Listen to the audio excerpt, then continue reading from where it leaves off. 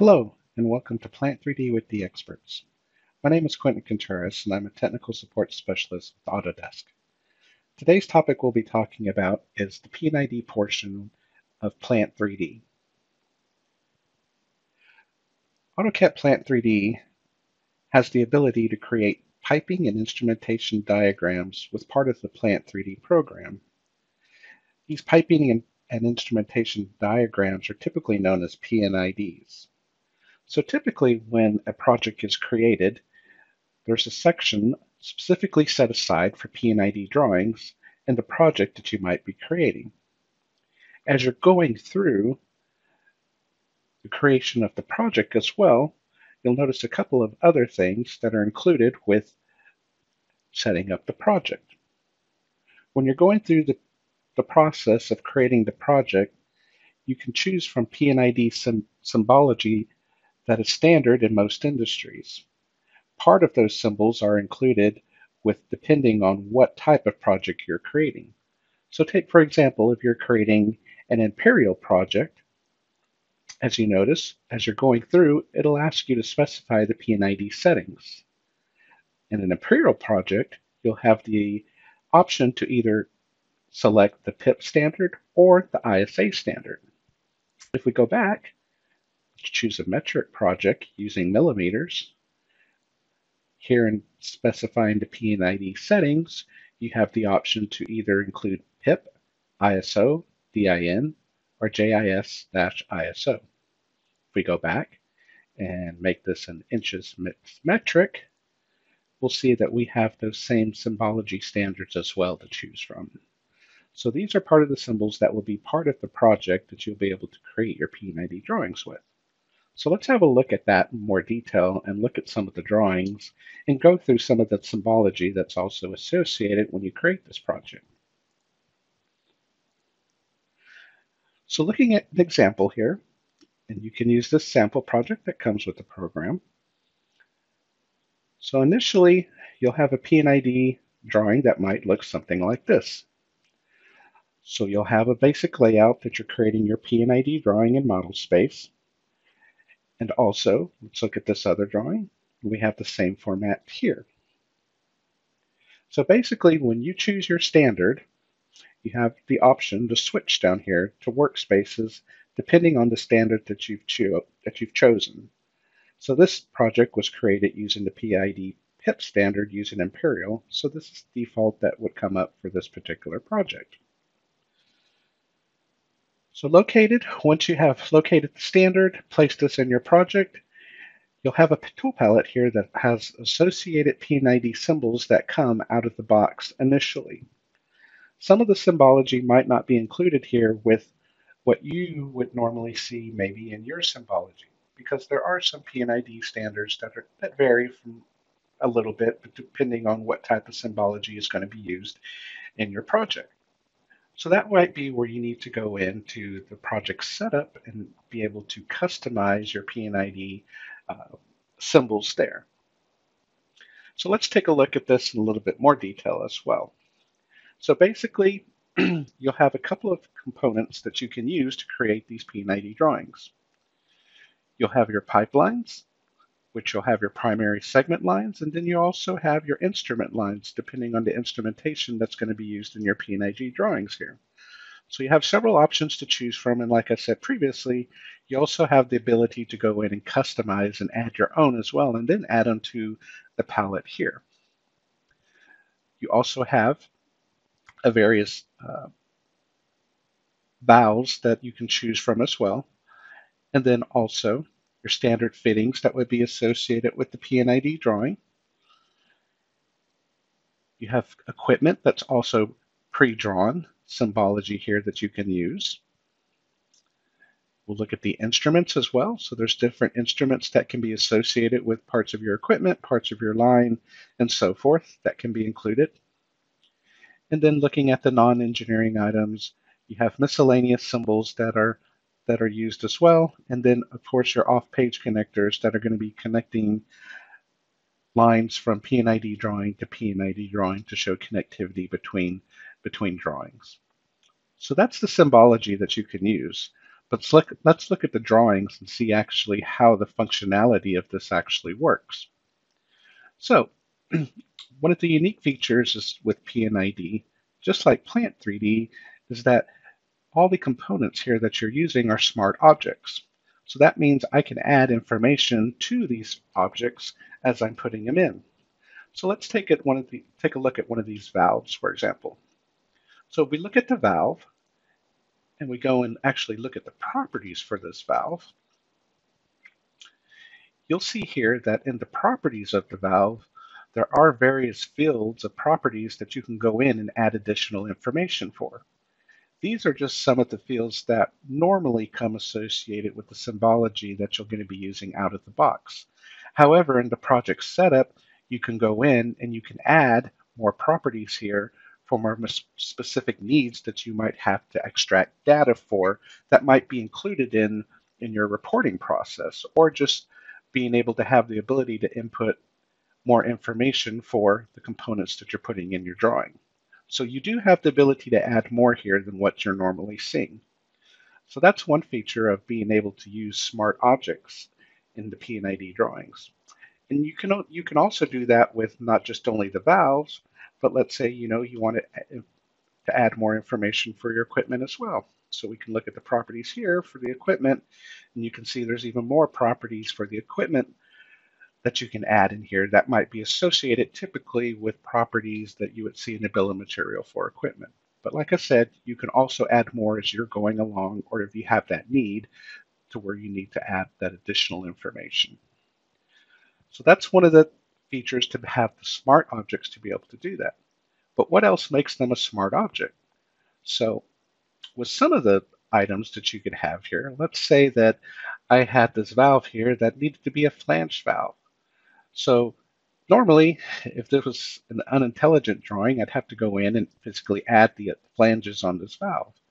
However, there are some dynamic properties with associated symbols that have a little bit more flexibility on things you can do. So if I right-click on this valve, I can go, let me go ahead and select it first. I'll go ahead and select this valve and then right-click on it.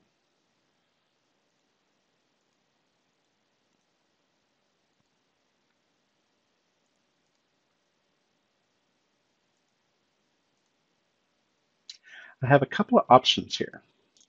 I can add a tag, which means I could go in and change what the tag would be. So if this needed to be a different number that's associated here, I can go in, and depending on how you set up the valve numbering or numbering for any item in the project, you can have it select the next number. So if I hit this button here, it's going to tell me the next available number is 102.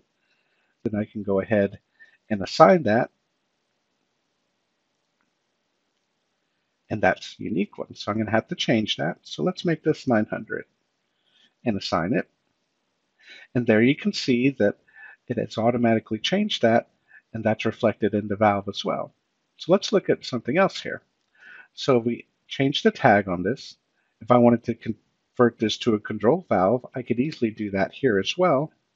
Also, I can go in, and if this need, like I said earlier, if this needed to be flanged, I can specify that this is a flange valve, and it would automatically go in here and update that for me. As you can see there, it changed it to a flange valve. The other thing that I can do is I can change the state of the valves as well. So if this was a normally closed valve, right now it's set to normally open, I can switch to normally closed, and the symbology that's associated with how this would appear for normally closed gets changed for the valve as well. So that's one of the great things about having smart P&ID objects, is that it allows you the ability to instantly make changes on the fly that would normally take you a little bit more time if you were doing this manually. So let's look at something else here. So one of the other new features is, let's take a reducer, for example. So a reducer here, let's make sure this is tagged correctly. That's 4-inch.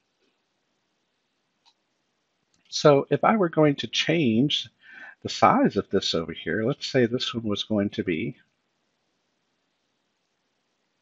6-inch, and I needed to make that change, I'm going to go ahead and assign that. And as you can see, the reducer flips sides according to what the proper size in relationship to the reducer was. So that's another smart feature of part of the P&ID process, is it knows some of that intuitive intelligence that's going to have the ability to make those changes that you would normally have to manually do yourself. So where does all this data go? So now that we've inputted all this information here for items, let's say for instrumentation as well, where can we extract all this information? So extracting information is relatively pretty easy. So just like a Plant 3D project, we can go into the Data Manager. So here in the Data Manager, I can specifically drill down to just my P&ID project data.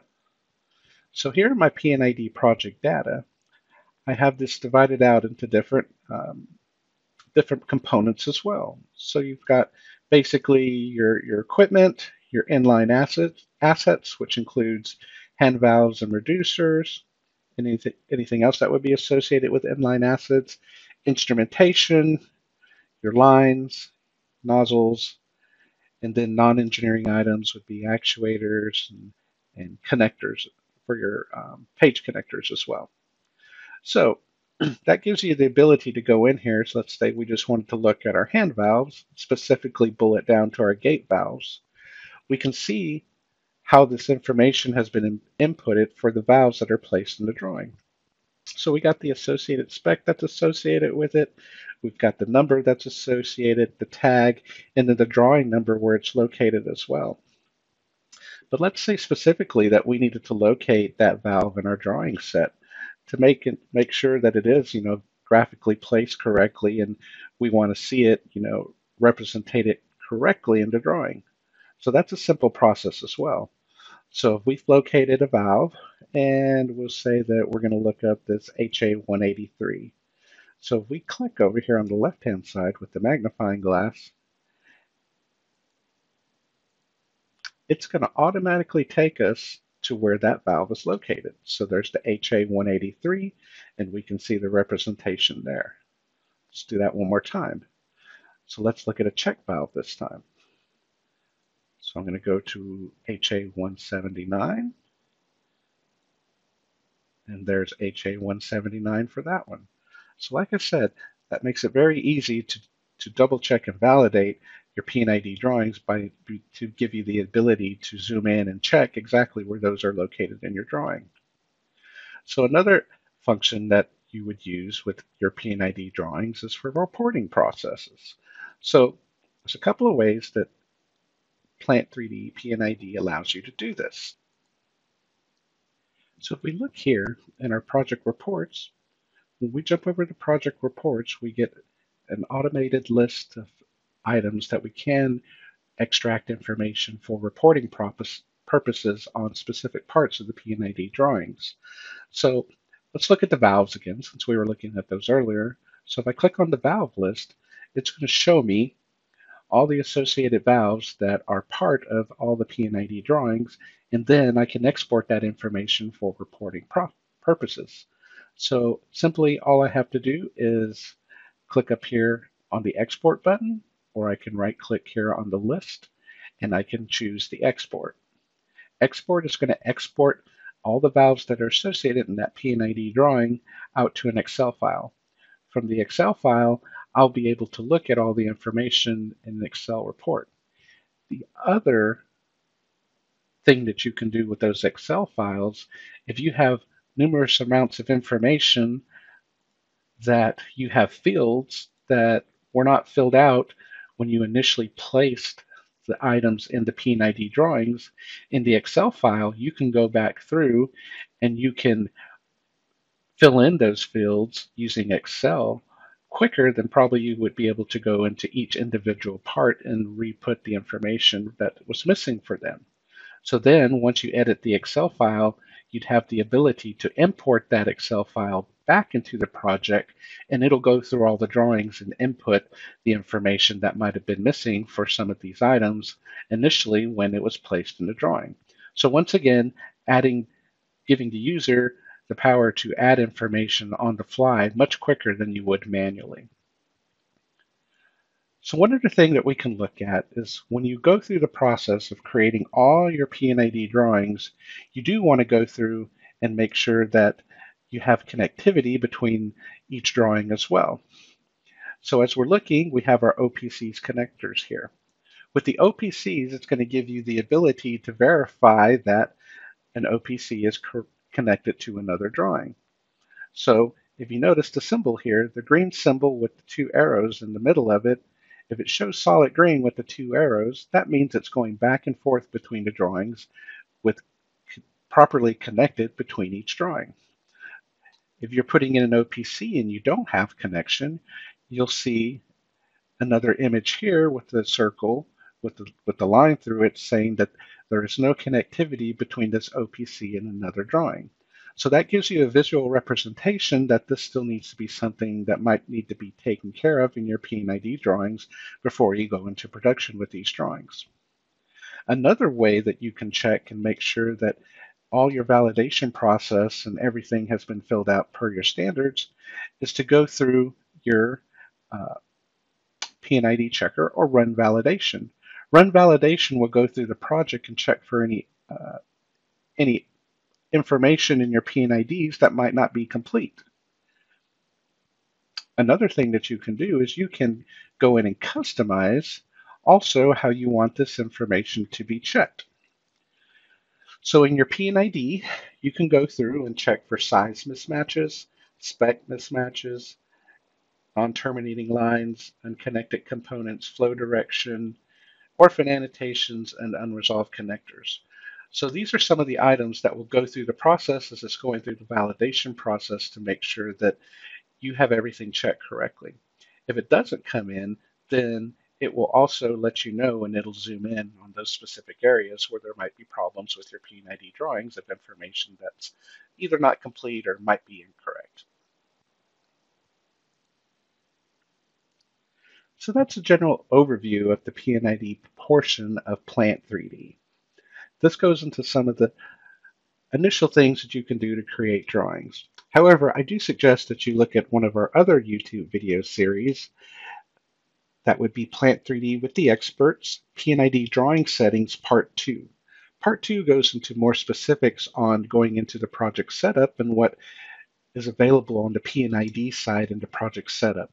This will also tie into, as I talked about earlier, some of the customization that you would want to go in and change to add additional symbology or tagging or make it more unique to this, to whatever specific standards that you're trying to set up for your side on what your P&ID standards might be. So look for it and check that one out as well, but also look forward to upcoming videos with more specific items that will go into customization of P&ID and things you can do to make the customization better to what you might need to fit your needs. Thank you for watching, and thank you, and have a great day.